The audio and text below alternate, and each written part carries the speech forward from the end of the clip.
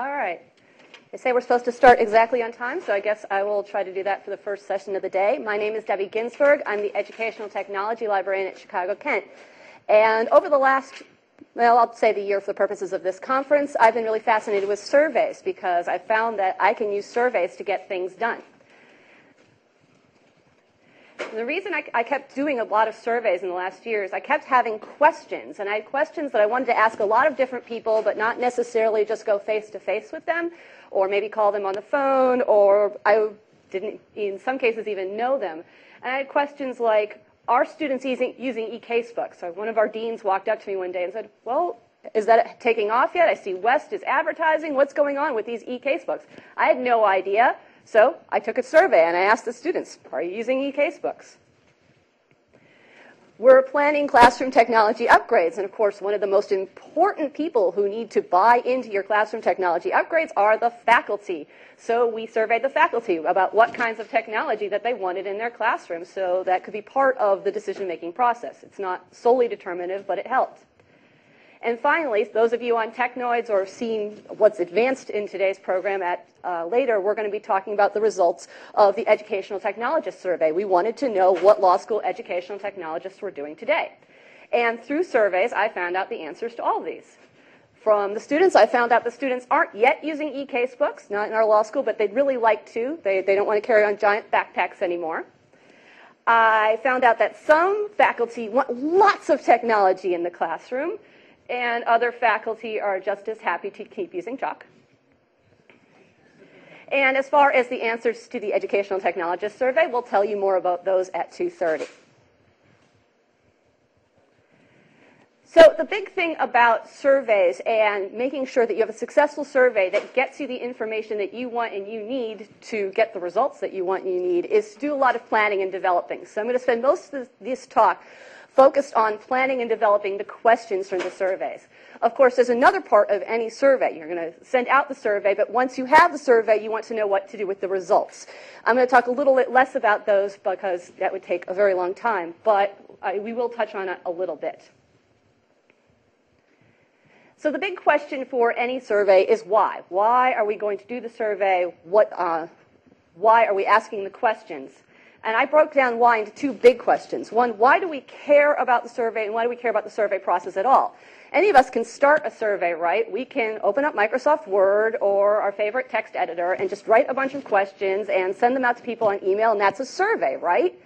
But I'm going to hopefully give you some tools that you can work with to create surveys that are a little more targeted and can help you a little bit more. The other reason, of course, is why do a survey at all? I can get the answers I want just by talking to people. But I think surveys are becoming a little more prevalent for different reasons. One is, in our law school, we're seeing a lot more faculty who are interested in giving surveys themselves. Are any of you seeing more faculty? Raise your hand if you think you're seeing more faculty in your law schools interested in giving other surveys. So a few people, we're starting to see this. You've seen the interest in empirical legal research. Northwestern has done the conferences on empirical legal research. There's two aspects of this, of course. There's the getting the understanding and the mining of the data. But first thing that they need to do, and they're coming to us with questions about this, is how do we form the surveys themselves? What kinds of questions do we ask? What kinds of tools are available?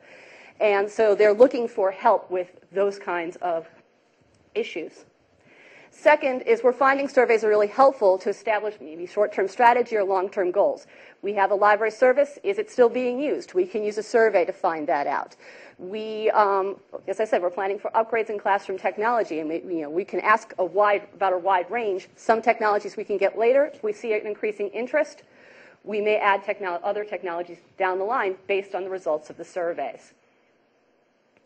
And the reason why we want to take some care in asking good questions and in making sure we're asking the right people at the right time with the right tools is because we want the data to be accurate. We want to make sure that we're getting the answers that actually reflect what's going on. And it's little things that we're finding make a difference. For example, the faculty are reporting to me that timing makes a big difference for sending out some of their surveys. If they're sending out surveys to a general population through a large to a large group of people, they find that if they send it out during the business day for the Western Hemisphere, they get Western Hemisphere respondents. And if they send it out during the business day for the Eastern Hemisphere, they get Eastern Hemisphere respondents. So even minute detail planning like that will make a big difference. And as far as just making sure you're thinking about your questions, I asked 2 questions of our faculty at about a year and a half of each other. We did some preliminary studies about faculty technology, and I asked them, if a document camera were available, would you be interested?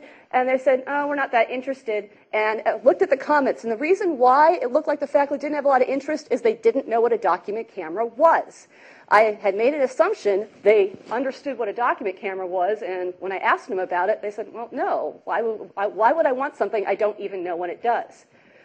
When we did a more extensive questionnaire about a year and a half later, and I guarantee there wasn't a giant leap of interest in document cameras in 18 months, I asked them if they wanted to mark up printouts of documents or show physical objects with a document camera. So I made sure up front I explained what the action was that they were going to do. I had reformulated the question so that it made sense to them.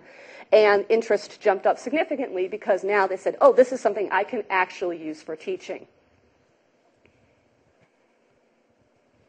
The other why that's really important for surveys, you have to figure out what you want your survey to do. And different surveys can, of course, do different things. So are you doing surveys to come up with a new direction for what you want your library or your IT department to go in? You're looking for trends so you can figure out what kinds of new technologies maybe your students are bringing in so you can figure out how to provide resources that use the technologies and resources to support the technologies. Feedback is a common reason we do surveys. How are you liking us? We do surveys to justify, okay, we want to do upgrades in classroom technology, but we have to justify the particular upgrades that we did. We've got data that support what we've decided to do. I'm also seeing a lot of faculty, as I mentioned, do surveys, not just for research, but they're also using surveys to assess what's going on in their classrooms. Now, some faculty are using it to say, hey, is this part of the class working for you? Are these readings working for you or not? But an interesting experiment one of our faculty tried this year is she used a survey instrument to send out to her class to say, are you agreeing with the majority or the dissent in these Supreme Court cases? And they looked at some cases over time to see if students were responding to a particular legislative theory that was present in either the majority or the dissent, depending on what case. And they got to see if there was a trend over time. So those are the kinds of reasons we're seeing a lot of people do surveys these days. If you notice the kinds of questions I'm asking, you can plan surveys as if as if it's a project. If you have basic project planning skills, you can do that. If you're not familiar with the concept of project planning, your basic journalist questions can work too. Who, what, when, where, why, and how. So we're covering most of those because that will provide the foundation for planning any survey. And the more planning you do, the better your questions and the better results you're going to get. So the next question I had was, who is going to do all the work on the survey? And of course, there's 2 aspects of that work. You want to know who's going to create the survey, and there's lots that can go into that. Who's going to write up the questions, who's going to do the testing, who's going to do the analysis. That's the work that's on our part. But one of the big questions that people also need to keep in mind is who's going to take the survey. Now, for many of us, we may be doing surveys among very set audiences, our students, our faculty, our alumni. But our faculty, when they do surveys, may have other kinds of audiences in mind. Some are surveying their students, and some are looking for very specific demographics that they want to reach. And they're thinking about how those demographics are going to reflect in the data that they're gathering. So some want to address everybody they can get, as wide a demographic audience as they can. Others have come up with things like local administrative assistants, female administrative assistants in our local law firm. So very specific kinds of people that they're thinking about. And that's going to also tell us what we need to do with our surveys later. Where is an interesting question, and that's just where you're going to give the survey. I'm mostly focusing on giving online surveys that you might post on a website or send out in email. Some people, of course, you've gotten your surveys on the telephone. Some people like doing surveys face-to-face with people, going out with forms and interviewing people. Takes a long time, but you can get some really interesting data. And of course, you always have your form that you can leave out that people fill out. What's fascinating about this example that I found is it's a web content questionnaire that somebody put on a form. And to me, it strikes me that how am I supposed to answer questions about web content when I'm not on your website? So the where is actually a really important question because you want to be asking the right questions in the right place. And if you're not in a place that makes sense, your data might not be as good. When is pretty important because we want to think about the timeline. And there's a lot of different parts of the survey that we have to consider when we are planning to do a survey. Again, I can type up a bunch of questions in Microsoft Word and save it and send it out on email and read it the next day and create a graph, but I'm probably not going to get great answers that way. So I do want some time to do what we're doing now, which is do general planning, draft it up. Testing becomes very important. If I had tested that original question about document cameras more thoroughly, I might have seen that, hey, my audience doesn't know what a document camera is, and I need to make sure that question's a little more clear. And then, of course, you want time to edit it, so that's the whole creation. Then you want time to distribute the survey. You want enough time for people to take the survey. Not enough, so much time the survey gets stale. So sometimes people leave surveys out for a month. In certain cases, that may be too much. A day may be too short. It depends on the nature of the survey and the audience that you're trying to reach. And of course, you want some time to analyze it. Depends on how much data you're getting and to draw up some kind of report. All of this stuff that I've been talking about so far is something that's generally under our control. Those of us who are coming up with a survey, we can decide how much time we want to devote to the creation process and the distribution of analysis process. But in the middle, I've put something called the IRB. Does anyone know what the IRB is? The Institutional Review Board. Has anyone ever submitted something to the Institutional Review Board? How long did it take? That's short. The Institutional Review Board. We were doing surveys, something very non-controversial that you can be up to 6 months. Yes, and I've heard of stories of things that take students, of course, also have to submit surveys. I'll get into more detail about that. And for some students, it might take as long as their entire academic career to get something approved. That is out of your control. And so we'll talk about what it is that the IRB does and why it is that it's important to consider it during your survey process. So as mentioned, the IRB is the Institutional Review Board. Well, what is the Institutional Review Board? Well, that's the Wikipedia definition, which I like as much as anything, but let's focus on some of the important words. The review board, it's a committee, so it's a group of people in your institution, and I think almost every single institution is required to have some kind of committee because you get federal funding, and that committee's job is to evaluate research that's being done on the campus. So that's their job. They need to monitor what's going on. And they're particularly interested in research involving humans. So if you're doing research that involves dead people, not the province of the IRB. If you're doing research involving data that's already been collected, not their province either. But if you are doing research where you are contacting some other person, either by phone or by email or through the web or face-to-face, then that becomes something that they're concerned with. So any contact starts to trigger the policies of a typical institutional review board. And the reason why we have the IRBs is they want to protect the welfare of the people who are being researched. So they want to make sure that the research that's being done meets certain ethical and federal guidelines. The reason why this is, we have this is because, of course, it's quite possible to do research that's unethical that can cause problems for people in the long run. So even if you think of something basic, like, oh, I want to ask students about their illegal downloads, if you do it in such a way so the students can be identified, that can cause them problems in the long run. And there's a lot of emphasis when dealing with the IRB about protecting people from risks and protecting their confidentiality. And there's a big history of really bad research, mostly in the biomedical era. So we've heard of, like, the Nazi experiments or the Tuskegee syphilis experiment that happened that went up until the 1970s. This was problematic on a number of different levels. It tracked the progression of untreated syphilis in poor rural black men who thought they were receiving free health care. Well, okay, so this experiment is bad on a number of different reasons that would be stopped by an IRB today. One, it's not treating syphilis. Well, by the time these experiments ended, there was a treatment for syphilis, and so there was no benefit, no reason to consider this experiment. They weren't learning anything new that was going to be very helpful. They had targeted a population that wasn't able to get a lot of information, poor rural black men, so they couldn't really make good decisions about what was going on because they couldn't get the information. And not only that, but they were deceived. They thought they were getting free health care. Obviously, deception can play a place in certain kinds of research, but that has to be monitored very carefully right now. So on the basis of experiments like this, the government had started to form the IRBs. They came up with regulations, and that's why our institutions now have these boards in place. So a typical board consists of 5 members who need sufficient expertise to make good decisions about what makes for good research protocols in their area. Usually has 1 scientist and 1 non-scientist. 1 community member, which means someone who's not from the institution at all, because who is it you're going to be researching from? But particularly for the faculty you're doing and others in your institution, people from the community, they want to say. And they're not all from the same profession.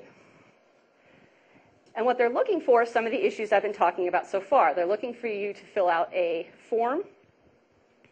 And you can see this one's asking about like people with limited civil freedoms. So some research is being done on prisoners, and that's something that I could see law faculty doing. They want to interview prisoners about conditions, about their understanding of the law, but then they would need to be indicating that they are talking to people with limited civil freedom. And they're looking for information about all these issues, and they're balancing it out to make sure that the research meets the correct guidelines. So, as I mentioned, are they working on human subjects, working with people, and are those people vulnerable in some way? Are they too young? Do they have health issues? Are there financial reasons why they would be vulnerable? They're making sure that the subjects that you're talking to have informed consent. They understand what they're being asked and why. They're making sure that their confidentiality is being protected, and I know that in our institutional review board that's very important. So I've got an example of a faculty member. He's going to go to another country and interview people about labor conditions, and it was very, very important to the institutional review board that the people that he was interviewing, workers, that their information be well protected because there could be repercussions about what they have to say about local labor conditions. Political and economic. So they're also looking like something like risks, what could happen, and of course they want to make sure there's some kind of benefit, that the research benefits knowledge or the institution or something in some way. It's not just being done for the sake of being done. And that's the kind of thing that they're looking for.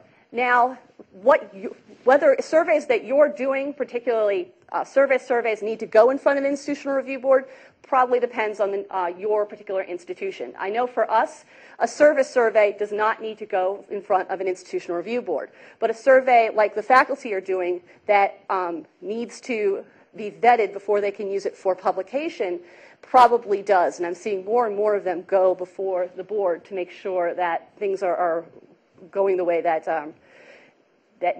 things are working out, that the survey is good. And sometimes they do have to do some back and forth, and it does break up their timeline about when they hope to do their research. And they're asking us questions about what these procedures are. And that's one of the reasons I think all of us as librarians and IT need to be familiar, and faculty in particular, need to be familiar with it. What are the consequences if we don't go before an IRB? Theoretically, institutions can lose funding. I haven't seen that happen in a law school. But the big consequence, particularly when it comes to research, is you might not be able to publish it. From what I've seen, a lot of law reviews haven't picked up on this. But I guarantee you that outside of law reviews, this is a big thing for publishers. Not that only that, I'm seeing this with a couple I guess one law review so far as well. New York University Law Review says that if your manuscript has original research, then you need to provide proof that you've gone before the IRB. Now, I will say that that is a guideline, and if you've got a reason not to do it, then you can talk to them about it, but it is specifically mentioned in their submissions guidelines, and faculty who do submit there are probably better off having gone before the institutional review board than not. And if it's starting there, then I think we're going to see this in other law reviews going forward. Everyone ready to submit to an IRB now? A little scary, but they tend to walk you through the process and make sure you know what you're doing. All right, let's get into another fun question, what? And for me, what comes down to what kinds of questions. There are all kinds of different question types that we might want to ask. I mentioned in my blurb for this that, do we need another how am I doing survey? And, asking that kind of subjective question can be useful. You can get a lot of good ideas of how people are responding emotionally to your service. But unless you add objective questions to this, what services are you using? or add some kind of factual basis, it's not going to work together. So having a balance of these can be useful for any survey. Same with open versus closed questions. Open questions like, what kind of technology do you want in a classroom could be useful. Faculty can then list the kinds of technologies they were interested in, but they may not be aware of all the different kinds of technologies. So a closed question, yep, they can click the kinds of technologies, but I may be limited in the number of answers I can provide, or it may be so many answers that the question becomes overwhelming. So again, balancing those two are an issue. The big thing to keep in mind, however, with any of these questions, objective versus subjective, open versus closed, your standard question types, is the language that you're using. And the more clear the language, the better the answers you're going to get. You can break down the clarity into 4 different components. 1, is the language comprehensible? Can the people who are taking your survey understand it? Back to the document cameras. I asked about document cameras. That was not a comprehensible term.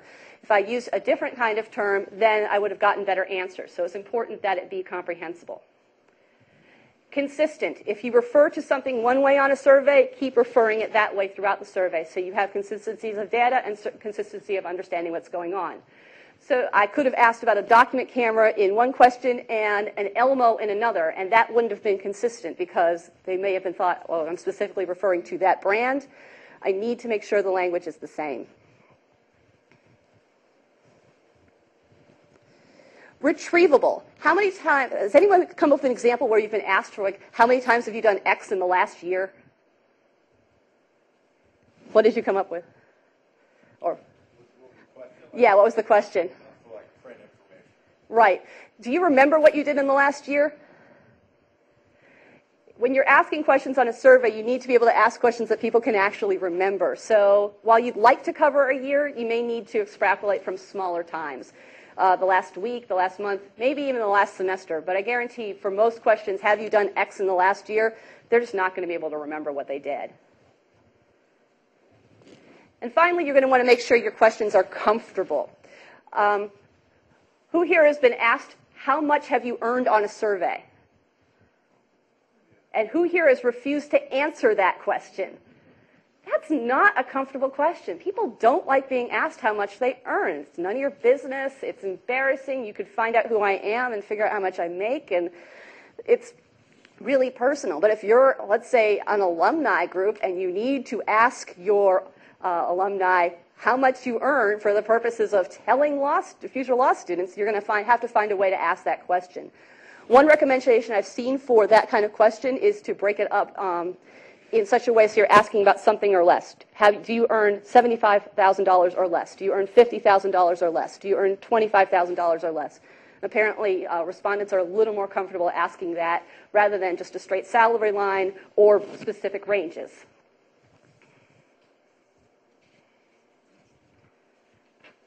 All right, and now that we've considered everything else, we've considered who we're asking and why we're asking the question and what kind of format we're going to use for our survey and what kind of the language we're going to use to ask questions. Now we can get to the question types, the fun part, especially if you're playing with online surveys. And we've all seen different kinds of question types. I'll review them briefly. So if you've got an open question, you might be using a text entry. Here's some typical results. So in this version that I found, someone had asked some programmers what they hope to learn from the class. And that's a great thing that a faculty member might ask. What do you want to learn? And a great open question because there's all kinds of different answers. These people are a little vague. They say they want to learn how to write code. Here they say they want to learn something useful. So I hope they got something useful. In the next question, they used a multiple choice. And you've got different options for multiple choice questions. Remember, they do limit the options, so pick things where you want the options to be limited. And sometimes you want to have them answer just one thing, particularly in a yes, no, or maybe situation. And sometimes you may want them to answer many different things. This question I actually kind of criticized because I think they should have flipped it and done the other way. They've asked a fixed yes, no, or maybe, when they should have used multiple, because they're asking, do you want to use XML, CSS, PHP, interactive programming, and more about software engineer? 5 different things covered in one question. Bad language. It's not comprehensible what's being asked. If they broke it down, do you want to learn these 5 things with a yes or a no, or just a check mark next to it, then they would have gotten better data, because that a bunch of people answered maybe indicates there was some lack of clarity to the question. Finally, in this survey, they did a matrix, and those are another common survey question we see. And this is actually kind of interesting. They said, okay, what do you like about programming? And they found that they kind of like writing code, but they love running the program. They like seeing the results. So if I was running this class, I could say, oh, okay, I see that my students really like getting results and seeing the results and they're excited about the results, so I can have them share that with each other. But I can see they really don't like problem solving. They're really uncomfortable with that. So I might want to focus on that aspect to get them more comfortable with the problem solving part. So with this matrix, they're assessing the students' feelings and comparing it across. So that's what a matrix is good for. With more complicated survey tools online, we're seeing other kinds of surveys. So these are all examples of ranked surveys where people can drag and drop information to move it around. So not only do we have surveys these days that can mimic the writing aspect of an old form, but something that's more tactile, where they can move things around physically and decide what it is they like or don't like. So this top one, they can move them up and down. Here they can drag the tiny text into the box, and these are sliders that go across.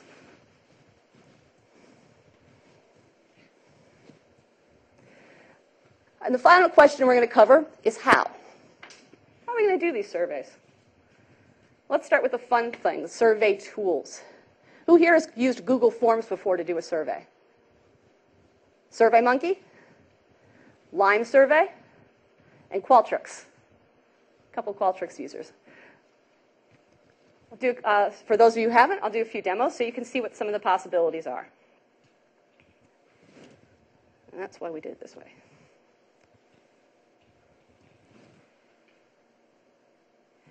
So again, tiny, tiny text. Last year, I was working on a survey that I needed to do. I'm the chair of CSSIS, Computing Service Special Interest section of the American Association of Law Librarians. And one of my jobs as chair was to find out who wanted to be in what committee, subcommittee for the SIS, the Special Interest section. And I started to play with SurveyMonkey and try to come up with this whole thing to ask people what they wanted to do. And in about 10 minutes, I got really frustrated. It wasn't the right tool. So then I went to Google Forms, which is free, easy to use, and it took 5 minutes because Google Forms lets you create a quick survey. I added a text entry for a name, an email address, the names of the committees, like an example untitled question below to show that it's really simple. And if I wanted to add another thing, I would click Add Item. And you can see I can add all the different kinds of survey questions we've been talking about. The open text, multiple choice or check boxes, choose from a drop-down list, so I could have someone pick from a whole list. I can even do a rating scale, so called a sample question, and it just puts in a little form for me to type out. Sample, do you like it? Done. And now there's a rating scale about what they can pick. They can only pick one from 1 to 5, but they get to decide the rating. So that's a simple way. If you haven't created a survey before, you're looking for a place to get started, don't want to spend any money, play with Google Forms for a few minutes. SurveyMonkey is what we've used in our library for years. I think this is like some sample survey that I dug up from 2004 or 5, maybe 2006, that we were playing with when we first started using SurveyMonkey, and we wanted to show what people could do with it. SurveyMonkey is an online survey instrument. You can use a very limited version for free, 10 questions, 100 respondents.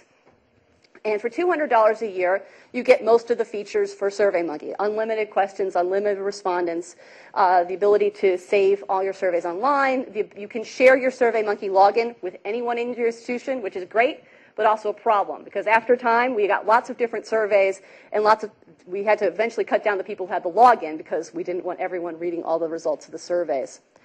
But it's pretty easy to use, and it can create all your standard survey questions, multiple choice. Let's view them all at once. Let's view all pages. And here they're showing some examples of what you can do. You can see it's so old, they're asking if you're using a 28.8 modem. Is anyone here still using a 28.8 modem? Okay, so that would not be a good example of writing good questions, an answer that goes nowhere. And some satisfied questions. If I want to edit it, there's 3 tabs on top. One that lets me, you can see no one's taken the survey, so there's no results. But if there were, I could get a chart. I can design the survey just by clicking Design. And I can add lots of different kinds of questions. And it gives me a large range to choose from. It even gives me sets of questions. So let's say I have a survey, and every survey I'm asking basic demographic information. It provides me that right off the bat. And I can decide which of these I want to use. And I'm done. Oh, I got to name it. Please answer. And there's all the demographic information. For those of you who use SurveyMonkey, what's your favorite thing about SurveyMonkey? I can share the results by giving the people that I built the survey for a link so they're not like, can you pull the results for me now? Yeah, that's a nice feature. So in Analyze Results, there's a shared responses. And I can enable sharing and decide what it even is. And I'm going to, you can just see the responses, a general summary, include the open-ended responses or more. What's your least favorite thing about SurveyMonkey? Downloading the results. You have to download the results. You have to click, I want to download the results. And then you get an email later. What's yours? Yeah, that's kind of annoying too.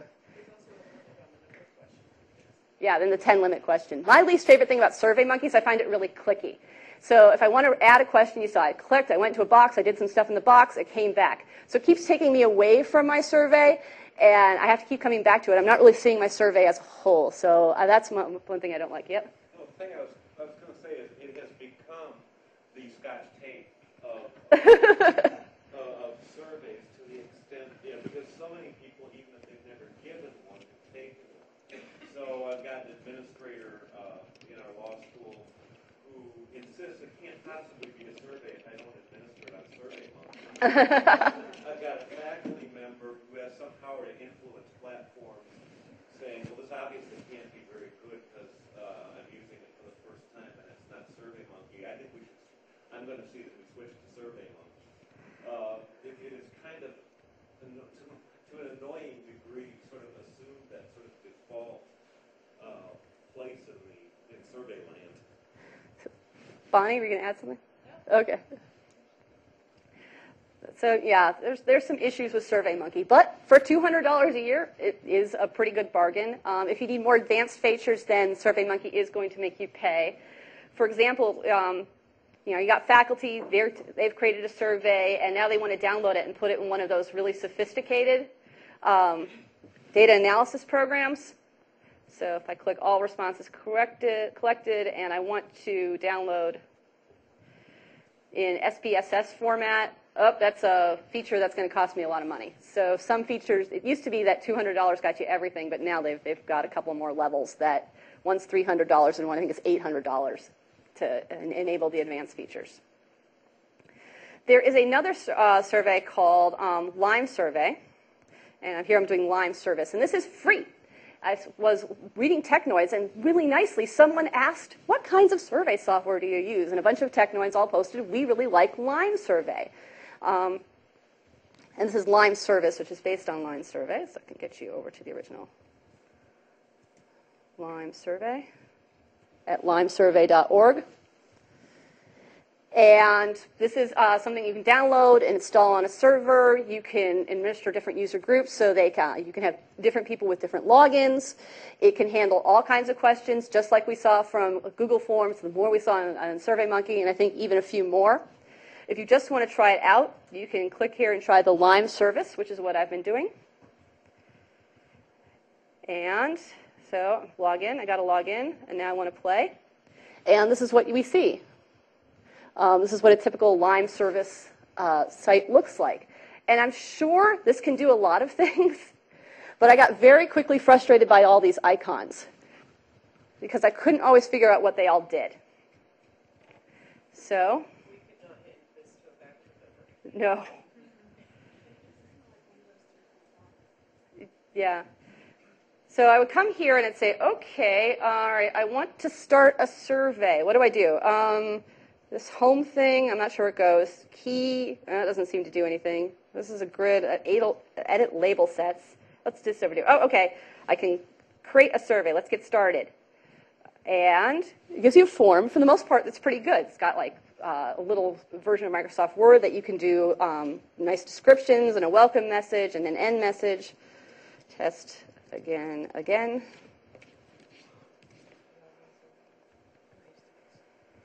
I can save it. So getting the survey started is good. But now I wasn't sure what to do next. I clearly have to add question groups, and I need to add questions. But does anyone see where I need to go to add a question group? Some what? Heads. Hints? Heads. Heads. Okay, let's try the heads. Heads are token management. I don't even know what token management is. I'm going to leave that alone. Let's try this plus again, because over here I started a survey. The same plus, now I add a group. The librarians are now screaming, because we now have an icon that looks the same that does different things. So now I add a group of questions. So I haven't even added a question yet. So group 1. Most of the surveys have just one group. Yeah. I bet. Okay. And now I want to add a question. Where do I go now? The same thing. Okay. And now I can add a question. I'm not sure what a code is. I type my question. This is my question. And let's say I decide I want to make this question a 5-point short. No, a 5-point short. I want it to be a radio list. And I scroll down. Okay, now I want to put in my list. Is it under advanced settings? No, there's some great advanced settings here, though. Lots of stuff about how I can display it. If I have an other option, I can rename it. It doesn't have to be other. I can decide even the level of the SPSS scale. If anyone knows what that is, then that's the level of control. It gives you a lot of control. And I can see why a lot of the IT folk who were doing this got really excited over this, because you get a lot of control. You can do what you want. But if, like I said, if Emily said, if I handed this off to a faculty, they'd be confused. Because at this point, I still haven't put in a list. So I'll save the question. Oh, I've got to enter a code. It doesn't even tell me what the code is. I'll try 2222. Save the question. And now I've got to edit the answer options. All right, so that previews the question. There, that edits it. So now I've done several different steps to do one question. So I can do a lot. It's really powerful, but it's not going to be an easy service for someone to use. But it's free and worth trying out if it works for you and your institution. You said you used, was it you who said you used Lime survey? What do you use it for? A lot of things, performance surveys in the library and and school administration. The other thing that we do that I use it for is working with students to do SBA officer elections and things like that. We run a lot of elections on. And most recently, we put out a big exit survey for our graduates. So it can do lots of different kinds of surveys, but how many people can use it? Not many. I do most of it. Seems like it'd be a lot of fun after a while. You had a question? Well, actually, we have a faculty member who uses it extensively. Really? Yeah, empirical legal studies, but really he's the only one who can drive it. Okay. So yeah, for our faculty, this is not how, that doesn't fit how they think, so they were looking for another solution. So a few months ago, one of our faculty members came up to us and said, I found something new. We've got to take a look at it. It's like SurveyMonkey on steroids. So I said, okay, we'll take a look. And what he found was Qualtrics. Oh, I'm still logged in, yay. And go to my surveys. Qualtrics is another online survey instrument. And like Lime Survey, it's really powerful. You can organize people in groups, so people can get logins, but they don't have access to all their each other's surveys. You can do all kinds of weird and interesting and interestingly organized surveys with Qualtrics. I will say, however, it's not cheap. And the SurveyMonkey may cost you $200, but Qualtrics costs in the thousands. But the faculty members who have used it so far really like it, and they like it for two reasons.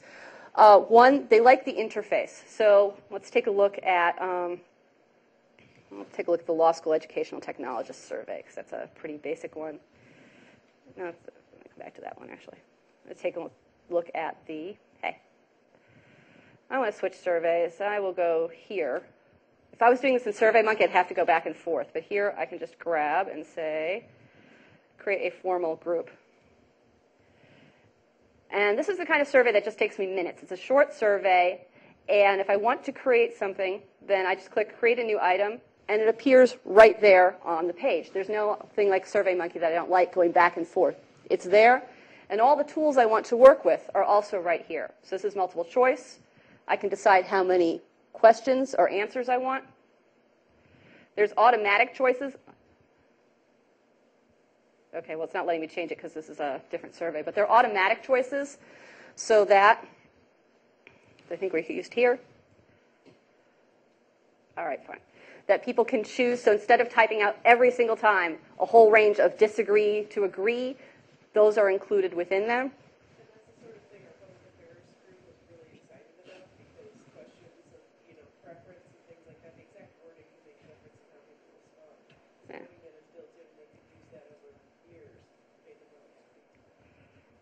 I really like it. I want to show it. Automatic choices. All these are available. Dislike, dislike. Will not, effective, ineffective. Worse, better. Large ranges, you can make them smaller ranges. I personally don't like ones that are 7 like that. So let's make it smaller. Say 5 would be a little better. And all I did was click the minus sign. Qualtrics took care of it for me. I start typing. Did you see that movie? Let's hope Qualtrics does it for me.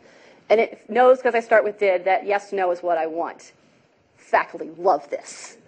This is intuitive. They get it. They can see what they want to do.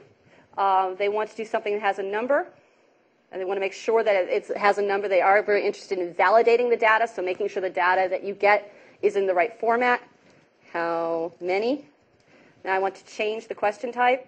Qualtrics gives me lots of different kinds of question types, your standard tables and text entry. Plus, they added a lot of cute little things, including a heat map, where you can put an image and say, well, what here do you respond? And it'll generate a heat map. I'll do this as a text entry. And I want it to limit to numbers. And the validation's right here, next to where I'm working. Content validation is a number, all in one place. The other thing they really like about this is they keep coming up with like all these different ways they want to ask questions. So one said, okay, here's what I want to do. I've got this research I want to do. I want to see how people respond to a particular scenario and see if I change the facts of the scenario, if they respond a different way. So I want half the people who get the survey to see one scenario, half the people to get another scenario. But then later in the survey, I want them to answer the questions. If they saw the first scenario, they should answer this one set. And if they saw the second scenario, they should answer the other set. Yeah, that took a little while to figure out how to do. Qualtrics could handle it, and they were really happy. And it handles it using something called survey flow, which we used in the Law School Educational Technologist Survey, where, again, we gave you a set of questions, and then later in the survey, we wanted you to see different other questions depending on how you answered. And in survey flow,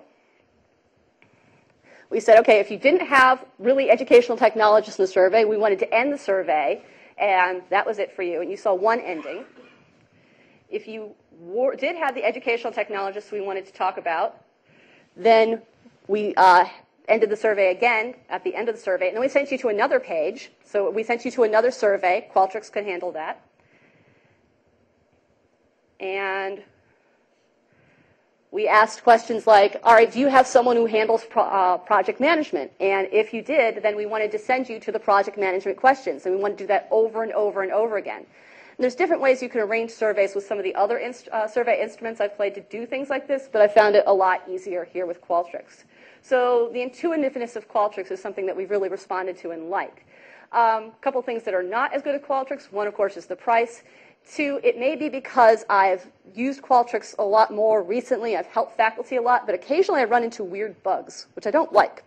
Like, we found an instance where someone wanted something validated by numbers, and sometimes it wouldn't let people put in commas, and sometimes it would. So if they were putting in 1,000,000, they would kick them out for putting in commas, or they wouldn't. And that's something Qualtrics is working with. If I was going to say my favorite thing about Qualtrics, the tech support has been wonderful. When I get those weird questions from the faculty, I may try to ponder it for a few minutes, but I got other things to do.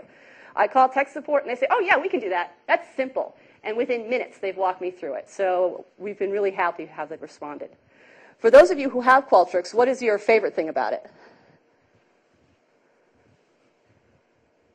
I'm still liking the whole question logic, like if you answer that you're a student, you go here, or you're a librarian, you go here.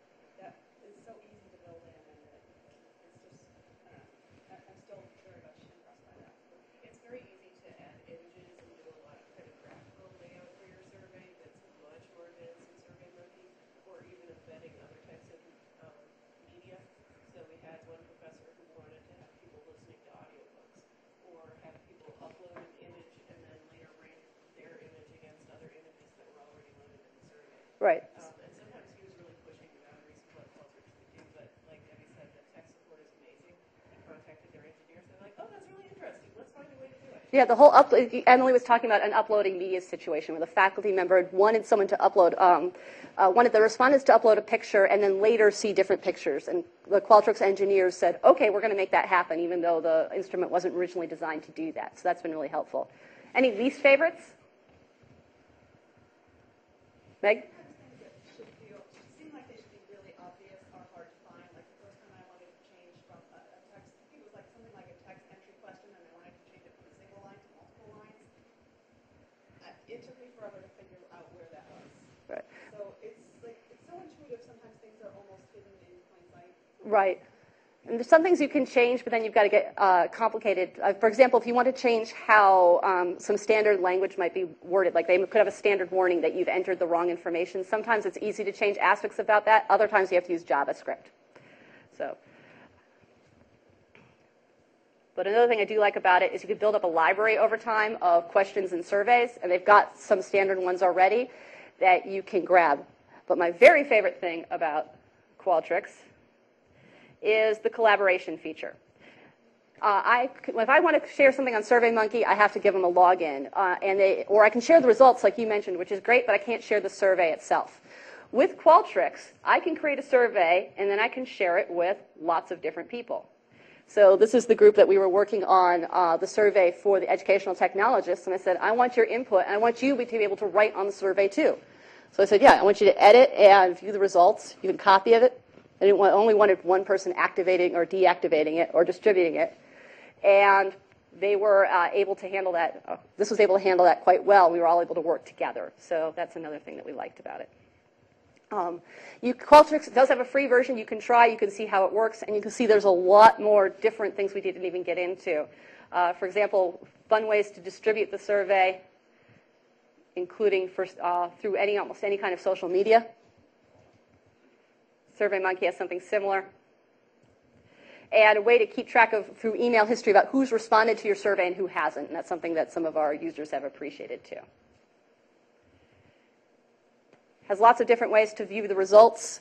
Here I've created different reports. We included some of our test results in the survey because we weren't sure if some of them were meant to be actual results. But I created one that started for post-start of survey. And when I look at the results, I get lots and lots and lots of fun graphs. You'll see more of them later. And it tries, if you're doing numerical analysis, it tries to give you some good information right off. Yep?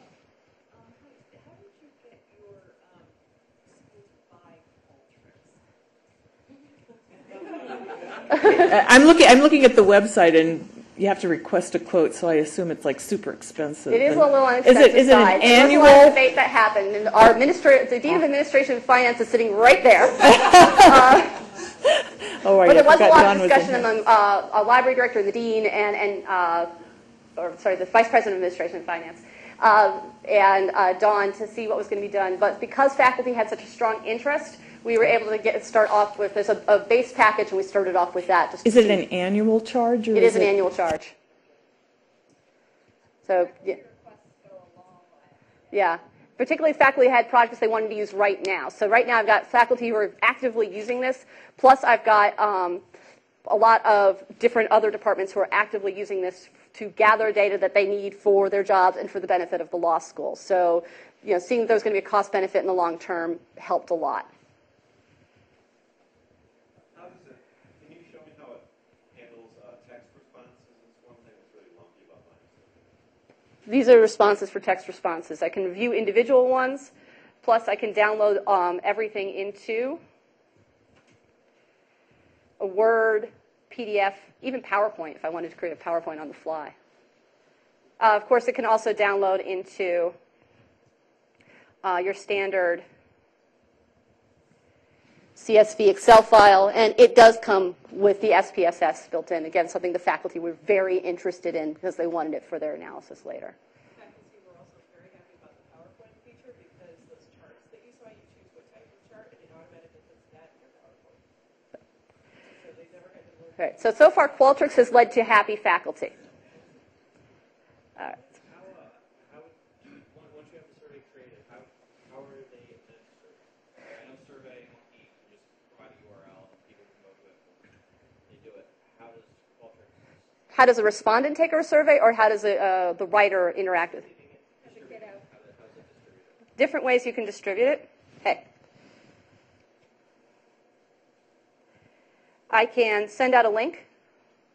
One thing SurveyMonkey does do is it lets you customize this link. Here in Qualtrics you can't, but we just create bit.ly links at that point or some other URL shortener.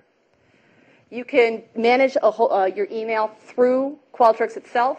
So it sends it out, and like I said, then it's keeping track of who's responded, who hasn't. So if you have people who haven't responded, it can handle that.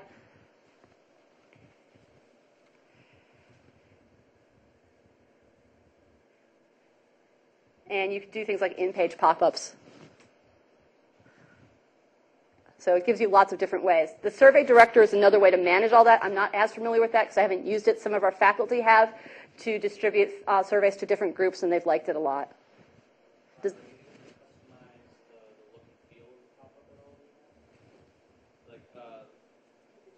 I'm with LII. We did a survey recently that I created by hand, and the main reason for that is because we didn't want to send people away to SurveyMonkey and have it look like a completely different site. You can customize look and you don't customize look and feel here, but you can customize look and feel of your survey under Create a Survey, or not Create, Edit, wrong one. This may not. This one probably won't let me edit it, but if I go to one of the tests, click look and feel. Oh, this one here, I was saying, okay, one of the other fun things about Qualtrics is it comes up with mobile versions, so this one would look good on an iPhone. Plus, I can pick a bunch of different themes, but if I've already got my own CSS, I can put it in there. So if you really want to customize it on that granular level, you have the ability to do so. For us, it was enough that when we got Qualtrics, we branded it with our logo. So. I set up like 5 different surveys using different themes that when I'm doing stuff for staff or whatever reason we wanted to have one that looks really new, and they have a lot of great Just a couple other points. One other thing, that the how issue is how we're going to get people to respond to our survey. Some are obvious. If you're doing a particular group, you know who they are. You can do an email list. If you're working with people in person and doing the in-person surveys, you can get a focus group together. But a lot of our faculty lately have been working with panels because they want to talk to very specific groups of people. And they've got 2 different ways they can do that. The one that they've chosen is to use Mechanical Turk. Has anyone used Mechanical Turk? It's an interesting service from Amazon. Here's what it does. You've got 2 groups of people. First group of people are someone who has what they call a human intelligence task, or a HIT. And they want to pay people to do this task. It's a task that a computer can't do, but a human can. Say, take a survey. And they may pay anything from a few cents to a few dollars to have each person do that. Then there's the other group, people who are willing to do those tasks, and they'll sign up through Amazon to do that. Amazon tries to vet to make sure that it's not spam bots are doing that. And also, our faculty have also added a few validation questions to make sure they're getting good responses. They'll send it out to Mechanical Turk for, say, a couple bucks per survey, and then they'll get a couple of hundred responses right away, which is why I mentioned that timing thing earlier, because if they sent it out at the end of the day, then they got Eastern Hemisphere respondents, and if they sent it out at the beginning, they got Western Hemisphere respondents. And they were very interested in that. But they've been happy with this service, and they've used it for quite a few surveys, particularly because the price is right and something that they can control and set. The other option is many of the survey instruments like Qualtrics and like SurveyMonkey use survey panels. Has anyone done one of these panels yet or bought into one yet? Again, they're not cheap, but they're part of a cost that a lot of faculty members factor into their surveys, into their research costs. And Qualtrics, for example, will offer, if you don't care who you're responding from, it's just the general public, they'll say, okay, pay us $5 a respondent, and we'll set up a panel for you, minimum cost of $600 from what they were saying. Or they'll set up, if you want a very specific set of respondents. You remember I had the faculty who said, okay, I want women administrative assistants from Chicago law firms. If you have things that are that specific, they had another way of getting it, but if they want something that specific, then that will cost you more money, let's say $15 a person. But still, it's the faculty then get to decide what they need, and there's a service that lets them get it. Finally, just a little bit about analyzing data, but to point out that's a whole other question. If you've got, you've set up your questions, we've been focusing on setting up really good questions to get really good data, but it's going to take some amount of expertise to analyze it to make sure it's okay. A lot of us, of course, use Excel, but I'm seeing more faculty use the sophisticated analysis software. So you'll hear terms like SAS. The Sigma is from SPSS, which we've seen a couple different times a day, or Stata. None of these are cheap, but they can do really high-level analysis if people know what they're doing. And I think there's going to be more of a call in libraries and IT to understand what those programs are, so that's would be good for a future program. Has anyone used those? Which one?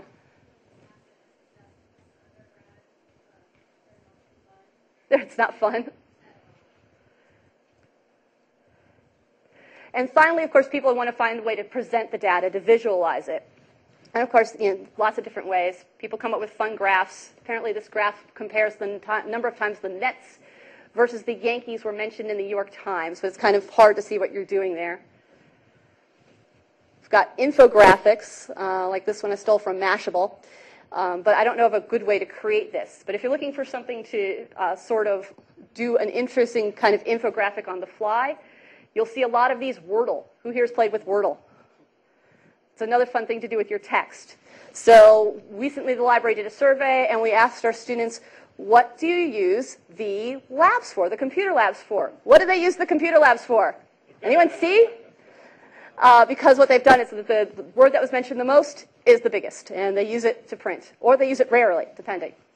But we can now graphically see, yeah, that's why they're going to the labs. So a few takeaway points to finish this off. The reason why I wanted to come here and talk to you about surveys is I really think they're going to be more important. We're going to be doing a lot more of them, and they're going to come to us for our expertise. So I thought we'd start to figure out ways to build up a common set of expertise. The other thing is when you're creating surveys, always keeping that question in why. Why am I asking this question? Why am I asking these people? Why am I doing the survey now as opposed to some other time? Or why am I doing a survey at all? For the part of the survey that's in our control, the one part I recommend that everybody spend the most amount of time on is testing. Make sure that your answers make sense to the audience or your questions make sense to the audience who is getting them. Know your IRB and what's expected of them. Only a few of you I know have experience with it, but it's going to be more prevalent in the future, particularly as we start to see law reviews make more demands that the research gets vetted through IRB. And of course, choose the right tool for the right job. As I said, I spent 20 minutes on a SurveyMonkey survey when I could have spent 5 minutes on Google Forms and gotten the same thing done in less time. I've created a Perl tree with some of the resources I used for that. Looks like this. I always like playing with things online. So I did one on law schools and empirical research. which has some of the sites that I found. You click to see the site. But my favorite thing about this particular tool, if I click this one, come on. I see a lot of research other people have done along the same lines that might also be useful. So that's why I chose to put my resource list on Pearltree. You can only see the things that I found. You can see all the things everyone else found that could be useful too. So, and the Pearltree is right there. And I'll put links up on this session's page. Any last minute questions? Okay. We had a problem with our student exit survey that became noticeable as we started looking at response rate. And one of the things that Lime does is indicate how many people dumped the survey without completing it. And we were in double digits on that. Do you have a benchmark for if you can see that for when you're in trouble? I think it depends on the survey. Some surveys you expect people to dump without completing it. Some, like the educational technology survey, was designed to dump with people without completing it because we were trying to vet out certain people. But